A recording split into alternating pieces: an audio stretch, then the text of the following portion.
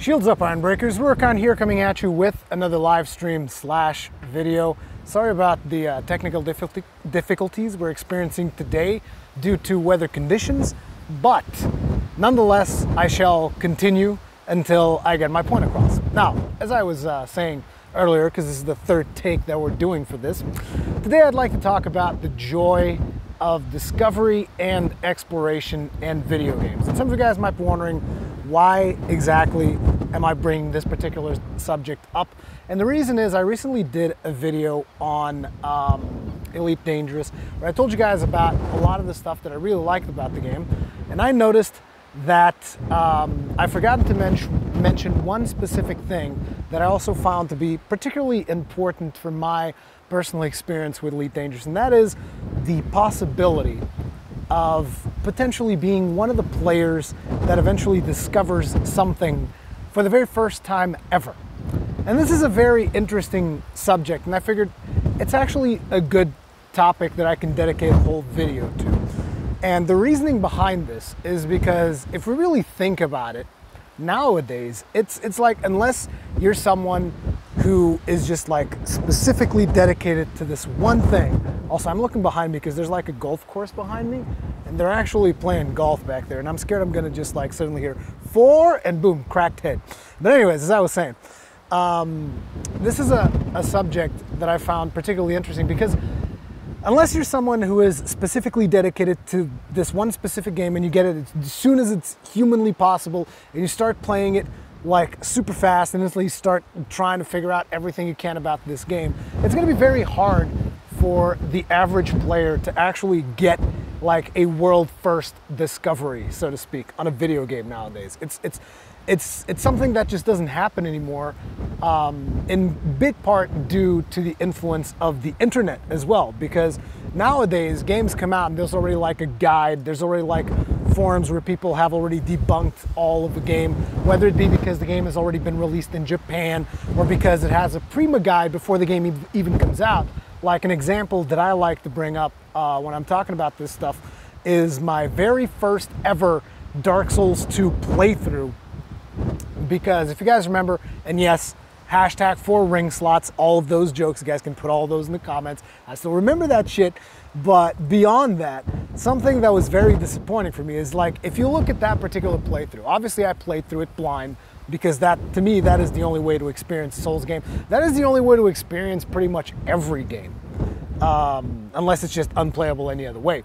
But it's like, experiencing a video game blind, for starters, it's something that a lot of the people in the current generation, they don't do. They want to know all of the best stuff that is in a video games and just about like where all of the best weapons are and what are all the strategies for killing all the bosses. This is something that a lot of people do before they actually try to figure it out for themselves, which I think it's kind of weird because it kind of robs you of a lot of the fun in a video game. But ultimately, in that particular playthrough of Dark Souls 2, what ended up happening is I had early access to the game. So I started playing the game before most people did. I posted the footage, I think it was day of release or one day before release, something like that. I posted the footage of my playthrough, and instantly I was looking at comments and people were already correcting me, like saying, oh, you should have gone here instead of going there. And I'm thinking to myself, how the fuck are these people, like, they're not even playing the game yet. How can they possibly know all of these things? And then I reminded myself that, if I'm not mistaken, the prima guide for Dark Souls 2 was actually released ahead of the game itself. So a lot of people had already seen the guide before the game even come out. And that was something that really struck me as something that it just really disappointed me, that so many people went through the trouble of reading the guide ahead of actually playing the game. And it made me realize that nowadays the internet does spoil a lot of stuff for you, to the point where ahead of a game coming out, if you're someone who wants to experience everything completely blind and for the first time, you basically have to do a media blackout of what is happening around that game, because even professional gaming websites, they don't respect this kind of stuff. Like, usually if you see a video on YouTube that's like, oh, let's play whatever, you already know what you're getting into, right? But like when you get into a website and they like spoil stuff like straight ahead in the title, which has happened, for instance, for Zelda Breath of the Wild, because like, you know, I have this app on my phone where I get a lot of like taglines and a bit of text blurbs from multiple news websites to see if there's any particular news that I'm interested in. And ahead of release of Zelda Breath of the Wild, I could barely look at that app because like every other title for an article, like the article titles themselves were spoilers to Zelda. And that was so frustrating. They were saying like 10 things you should do before you start playing Zelda. Or maybe you should definitely go to this shrine in this area because it's very important. There's a special item there. And I'm just like, what the fuck? Like, can we stop with these fucking spoilers just like spawning all over the damn place? I mean, I'm even careful nowadays whenever I'm playing a game and I'm releasing footage day of. I'm even careful about what I put on the thumbnails because that's the kind of thing that I'm used to from you guys basically telling me, I'm sorry, I can't really see anything right now. Like I need a little bit of brightness here, thank you, just to make sure that the stream is going all right. Anyway, as I was saying, because that's the kind of stuff that I expect you guys not to want to get spoiled by, so I won't put spoilers in the titles, I won't put spoilers in the thumbnails, I'll avoid that stuff like the plague. But like other websites and just like stuff in general, like sometimes people even with certain YouTube titles and whatnot, they just spoil everything on the fucking title, which is not even something you can avoid reading at this point, right? You can't even avoid it. It's just like if it happens to spawn on your face, it just shows up on your face and boom, you're spoiled. And that is again what makes me wonder, like, will we ever get to a point where people will be discovering stuff without resorting to the internet or guides or any of this stuff that we're bombarded with ahead of the release of a video game, you know? Like, are people actually ever going to go back to the way things were in the olden days? And I realize that, you know, things change and the internet is actually mostly positive for just about everything.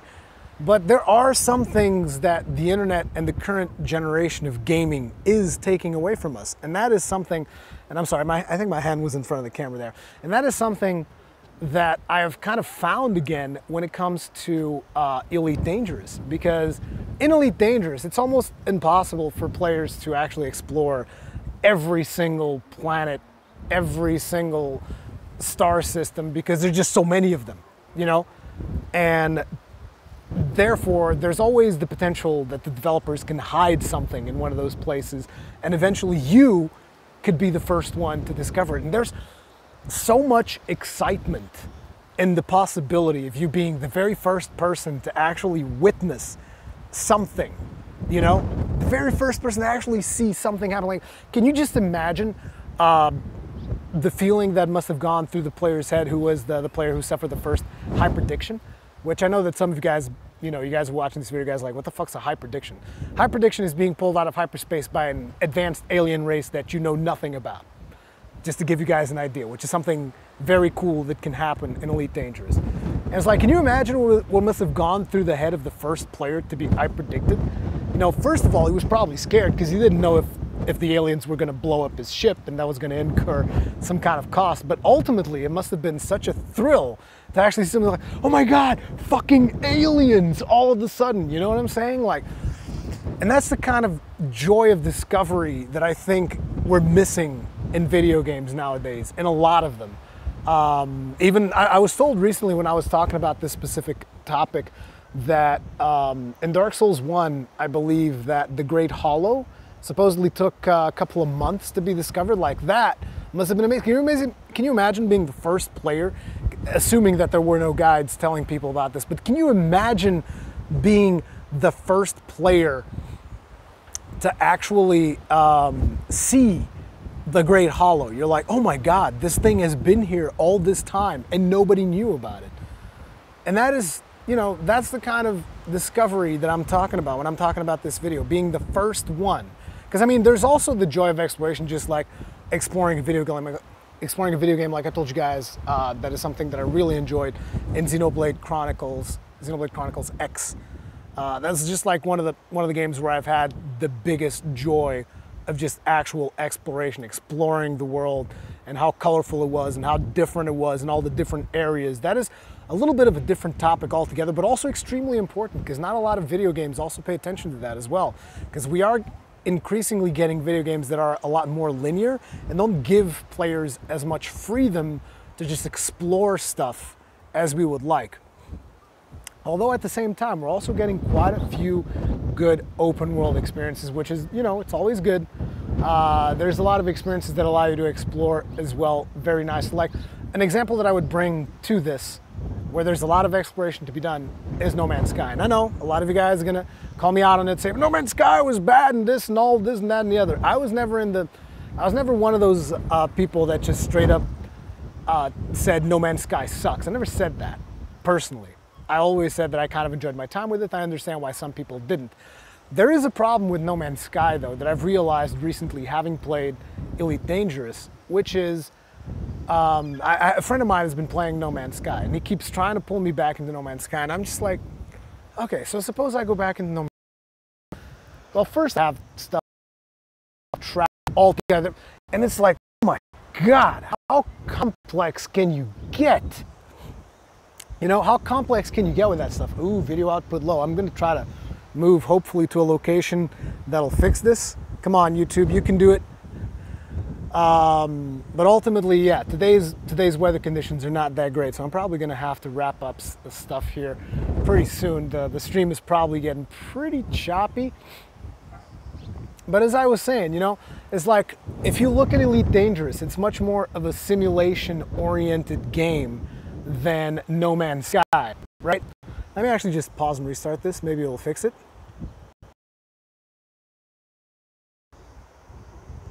Stream's been resumed. Let's see if that fixes it. But as I was saying, you know, Elite Dangerous is a video game that is a lot more about simulation than necessarily than No Man's Sky, and yet No Man's Sky manages to be more complex and put a lot more barriers to the exploration than Elite Dangerous. Do you guys think that's a bit of a problem? You know, I think that's a bit of a problem. Looks like our output is good again. I'd like to, can we get this thing out of the way, or are we just gonna like, God damn it, YouTube Gaming, what is wrong with you? Make this bar go away. I get it, the stream is good now, thank you. But yeah, you guys, the joy of discovery is the joy of being the very first one to discover something. Like, imagine what it must have been like also to the people playing World of Warcraft if you were the first one ever to encounter Ragnaros, right? That is something that I used to like always think about how great it was, specifically because it was something that not everybody could do. You know, the fact that there's bits of content in a video game that not everyone can reach, that is not necessarily a bad thing all the time. That gives players something to look forward to, something to strive towards, you know? Whereas if everything is handed to you on a silver platter, then everything just gets a little bit too easy. And, you know, and I understand developers kind of curse, so to speak, where it's like, oh, dude, we've created all this content. We want to make sure that all of our players get to witness it. But the mystery, you know, of there being something that only a specific subset of people actually get to witness is very special in its own right. And it is something that should not be forgotten. And it is one of the things that keeps me really motivated to jump back and forth on the motherfucking play of these system in Elite Dangerous, hoping I get goddamn interdicted, hyperdicted by Thargoids. Good stuff. Now, that was the topic that I had for today. This is all I really had to talk with you guys about. Obviously, as you can see, I'm still on vacation. I have another stream that I have planned that I would like to do tomorrow, but I'm not exactly sure what the topic is going to be on that specific stream. So if you guys have any suggestions, leave them as comments to this, because I can't really read chat right now because of the lighting. It's completely blocking the screen. I can't see a damn thing that's happening on screen right now, which is why every time something from YouTube pops up, I'm like, ugh. But If there is something that you guys would like to suggest, wait until this processes, leave it as a comment. I will be checking through the comments of this, and let me know your opinions on all the stuff that we've talked about today. Hopefully you guys enjoyed today's stream. I'm sorry for the technical issues. So you guys, I'm not sure if you guys can hear the wind because this microphone's actually really good at blocking out that kind of stuff, but it is really windy in here today, and that is why the cell phone coverage is not the best. Once again, I'm gonna say goodbye to you guys while we're looking at the beautiful beach in the background, where I'm not sure if I'm gonna go there today because I've actually gotten a little bit burnt on my scalp from the sun, because even though I have hair, it turns out it's not enough to completely block out the sun, and I think I got burnt a little bit in my head and it hurts. Hurts a lot. And also after banging my head against that tree the other day, beginning to get some serious head injuries over here. Anyways, I'm gonna go back to our room here, and I've actually been playing Xenoblade Chronicles 1, chilling out a little bit in between spending time with the family. So I'm gonna go back there, do that. Hopefully you guys enjoyed this stream, and I will see you guys in the next one. Bye bye.